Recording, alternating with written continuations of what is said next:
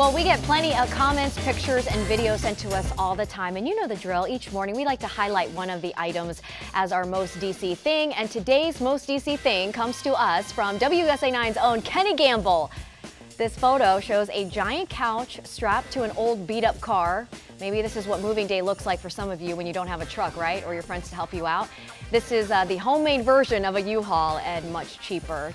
So kudos to this person for at least trying to make it work. We're definitely a city of problem solvers, that is no doubt. Remember, if you see a Most DC thing out and about, reach out to Reese or us on social media. Here's Reese's info. It's very easy. Reese Waters on all platforms. You can email him at rwaters@wusa9.com. Don't forget to always use the hashtag GetUpDC so we can see your comments.